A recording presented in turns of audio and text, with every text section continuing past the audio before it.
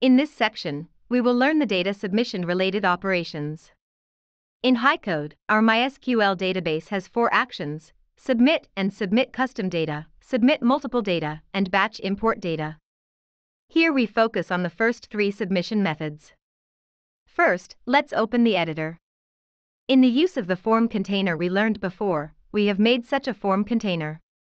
If you haven't finished making such a UI, you can first switch to the content of our previous section to see how our form container is made. Our definition of database-related operations and our services are based on such a case to continue a production. Then we will make a demonstration for you through such a case. First of all, we can take a look at such an application. When I click the Submit button, I need to submit our name, age, and corresponding self-introduction to the database. We can take a brief look at such an application. When the user clicks the Submit button, he needs to submit the name, age, and self-introduction filled by the user submission of data. When it comes to data storage, we know that we need a backend to intervene, so we can first add a corresponding database when backend is selected. Here we choose a default private database, and let us double-click it to rename it, which is called the Enrollment Information Table. Then we can see which fields he needs. From the submission of our front end, it contains our name, age, and corresponding self-introduction, so we choose our database to add a series of fields for it, namely, our name and our age and age. We can change it into an entire number segment and a self-introduction, so we complete the creation of a database, and then we will design a data submission service. Similarly, if we select Backend, we can see that there is a button for such a service in our logic toolbar on the right side. It is the same as the service in our widget bar when we click on the left side. On the right side is our shortcut entry. You can add it directly on the right side. So when we click here, we will define such a service. We first select such a service, and we can see that when we select a service, it contains a receive parameter, return parameter, and service start is a definition of such an action. Through the study of the last lesson, we know that when we design a service, we must first understand what such a service is going to do. In this lesson, what we want to make is a data submission process, so we double-click to rename such a service, which is called our data submission. Since data submission is involved, there are many submission methods. Here, I will first demonstrate the most simple method of our common data submission. Since we need to submit the 3 parameters of front-end name and age self-introduction to the back-end, we will write the corresponding 3 parameters here, which are our name. He clicks the plus sign here, and then adds a receiving parameter for him, for example our age is the same. We can click a plus sign here. For example, our self-introduction can see that when I set such a series of receiving parameters, its type, required items, and a debugging value are included later. Let's make another introduction later. First of all, we can see its type, including our numbers, strings, and Boolean objects. We can make a simple selection here. If it does not meet the corresponding type, its data cannot be submitted. For example, our name is a type of a string, our age is a number, and our self-introduction is also a type of a string. Then we can choose whether it is required. For example, in such a string in the application case, our name and age are required items. So here we check the 2 required items of name and age, and then we define the return parameters. So the return parameters are the information returned from the backend to the frontend after we complete such a series of operations. Generally speaking, if we want to involve a number according to the submission of such a parameter is very necessary. It is also a series of parameters that we often use in the service. There are submission results, that is, whether he can complete a submission, a failure reason for his submission failure, and a submission data that may be submitted. These are a series of parameters designed by us. Equivalent to that is, we use a return parameter to tell the frontend whether such a data has been submitted to our database normally. Then, after we write one of our receive parameters and return parameters, we can define a service. In fact, the definition of service is very similar to the action before we go to learn. When data is submitted to such a service, who will do what when it starts? Since we are a series of operations in the backend, what we are going to demonstrate here is a process of data submission. Since we want to submit data, we must operate our database. Therefore, the object we choose here is a database, such as our enrollment information table. Then, we choose this action in the drop-down menu. It contains options for submitting user-defined data, submitting multiple pieces of data, and batch importing data. Therefore, you should understand that when we click Submit, all the fields created by users will be automatically parsed here for us. After understanding this, we will delete a test field here. Fat Man, refresh here, so that we can choose our name, age and self-introduction here. So the question is, where does the name I want to submit come from? Is it such a name received from the frontend through our service? Where is such a name? Note that this is actually a very good point of our association parameters. It is precisely because of the parameters I received here that I can get the parameters here. Generally speaking, where do I get the parameter values in this case? Through the drop-down menu, right? So, similarly, here we click on the drop-down menu to see, before the black dot information on our side, the division of the existing name, age and self-introduction here. What do these three represent respectively? These three actually represent a series of receiving parameters. For example, if we add another receiving parameter here, we can see the name, age and self-introduction in the drop-down menu, and a parameter 4, which represents how many parameters are in front of such a dividing line. We can make a series here. Click on the column. So the definition of such a service is that when he submits, his name is equal to the content of our name, his age is equal to the content of the age we took from the front desk, his self-introduction is equal to the content of the self-introduction we took from the front desk, and then such a parameter 4 can be used after we understand a usage. Delete the data. Similarly, if he completes a submission of data, what should he do? Whether he wants to return a result submitted by it to the front end, through our return parameters, and since the database submission is an asynchronous operation, we don't know when it is completed. For such a series of operations, what do we use? We use our callback, right? So we select such a submit button and click a callback here. So when he performs a submit operation on the registration information table, what will he do after submitting? We can select a current service from the drop-down menu. In the current service, there will be a setting to return the result by default.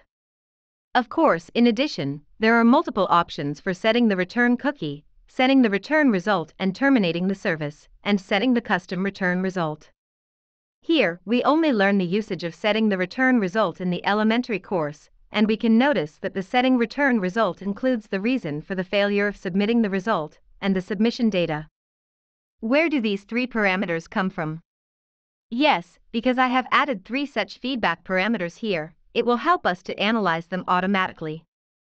So what is the submission result that we want to return to the front end? That is, we can see the submission result in the drop-down menu. This is not called whether it is successful or not. So we need to tell you whether it is successful or not. Pound, we also need to tell the front end the reason for the failure of submitting the results. If we fail, we need to submit the results. Trump can also have an object variable for submitting the results. If we complete the submission of a data, we will return such a data to the front end. In this way, we have completed a basic one called submit definition of service. When we finish defining a service, we can perform a simple debugging. For example, in the name here, we can enter the age of Lee C. We give him a 12-year-old, and then introduce ourselves as Lee C. In this way, we enter a series of initial values, and then when we click the debug button in the upper left corner, we can see that the submission result proves that he has indeed submitted, and then there is no reason for the failure. The whole piece of data we submitted here is also fed back to the front end through such a submission data. This is that we have completed a common definition. Then we switch to our database, and we can find that the just Li4, age 12, and self-introduction have been submitted to the database. Of course, the current submission is only made by on our side. We click debugging to submit a debugging. If we need to call such a service, how can we call it? Similarly, we choose such a submit button for our front end, because generally speaking, our interaction is when the user completes a series of content input. Click the submit button here to submit the data to the back end, so we add an event for such a submit tone. When it is clicked, What should we do? It is to call such a service to submit data, so here we will directly choose an operation to submit data for the backend. Then when he starts the service, he has 3 parameters: name, age and self-introduction. In fact, these 3 parameters are also passed to the frontend through a receiving parameter on our side. So here we have a series of click selections. What is the last name he wants to submit? Is it the content of a name in the input box on our side here? We will select the content of the name in the input box here. Similarly, his age is also equal to the age in the input box on our side, and his self-introduction is also equal to the self-introduction in the input box on our side. That tell us that the parameter type is wrong. Age, a parameter proving our age is wrong. Why is it wrong? Let's have a look. We can switch to Haggle to see what we are here. It's a red font. What's a red font? The red font is our string type, and we set it here in backend. What is the parameter type that can be written here? It's a number. Therefore, there is an error in proving a type of such an input box. How can we modify it? You can also see that an input type here is text by default. We can drop it down to modify it into an integer, so that the age we enter is a numeric type. Then we preview to see the name, again, the name we write again, to Zhao 6. Then, aged 18, I introduce myself as Zhao Liu. Similarly, we click on a submit here, and you can see that there is one here that proves that the submission has been successful. Therefore, it is also a very easy skill for us to debug through the network. Every time we start the data service, we can see that there is an option of wrong plus an ID. When we click it, we can see that there are a series of parameters in its black bag, and the following series of parameters are a series of receiving parameters defined by us and some of our own parameters for database operation. You can make a view here. Similarly, our return parameters can also be used to view a series of contents in our return, which is also a basis for us to carry out a backend debugging. In the same way, we can switch to our database. We can see that the value of Zhao 6 I just written has also been written in. Through a series of operations just now, we can find that if the submission of our backend fails, we should give a series of prompts to the frontend, so we should do more for a series of operations on the frontend side, refine a little, which is why we want to return one of his submission results, whether it failed and why it failed. So here, we complement the logic of the front end. Here we add a condition, and the submission result of the result returned by the front end is equal to that. In other words, it completes a normal submission. If the submission is completed, we will let the system interface display the successful submission. Similarly, if he fails to complete a submission, what shall we do under other conditions? Let's ask the system interface to give a prompt. The prompt content is a failure reason for a return result in a drop-down menu. Similarly, if it completes a submission, we can do more things in this branch, such as emptying its input box. Okay, here we can copy and paste several copies, including one of our ages, including one of our self-books and self-introduction, empties it completely. This is a complete logic. So here, I will take you to read it again. Let's write the logic of the front end. After we design a service, we can debug such a service to complete it commissioning.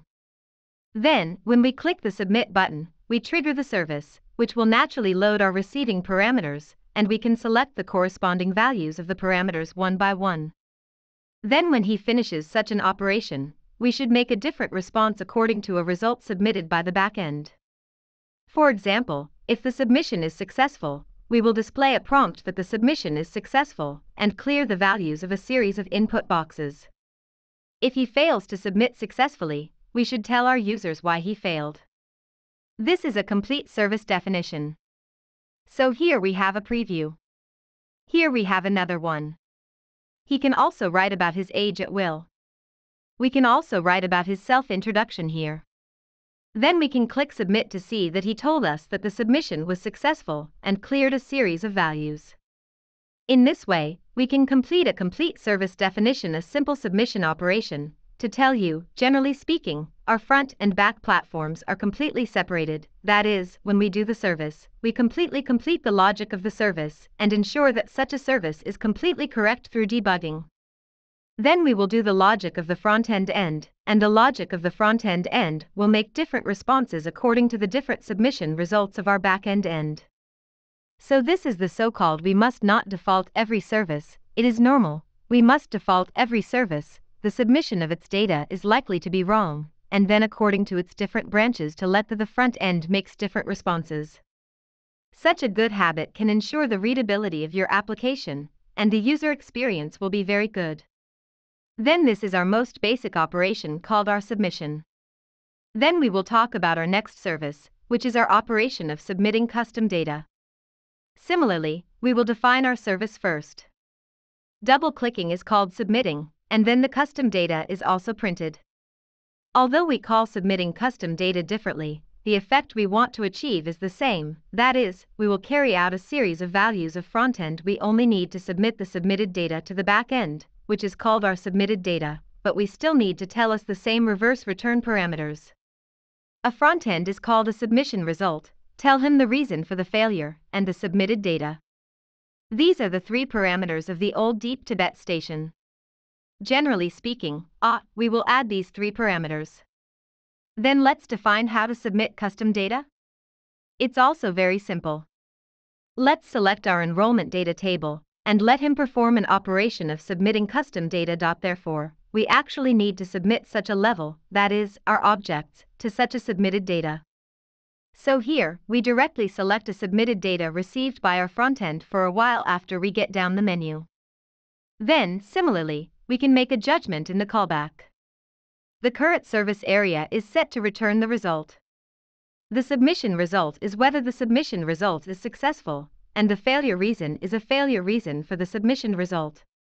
Similarly, the submitted data is the value of an object variable equal to the result of our submission, so we have completed a basic service definition.